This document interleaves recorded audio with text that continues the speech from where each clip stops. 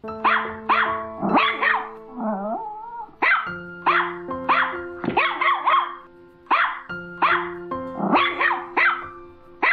is the Chihuahua dog crying for its life. This horrific incident happened at the pet shop. This dog kept barking several times.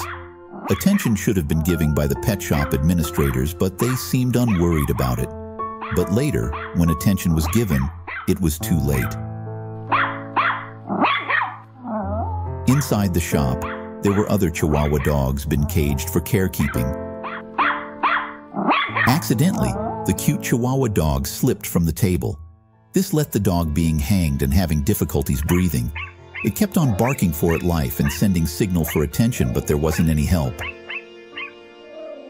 This continued for some minute, and there was no one there to help this poor dog to stay alive.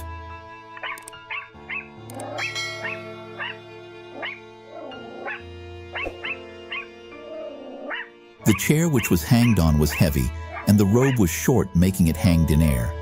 There was a rubber covering its head as well, making it very difficult for the dog to remove this robe.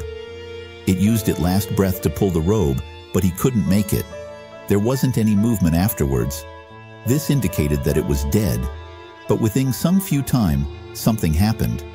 Someone who is believed to be the caretaker came inside after the dog passed away.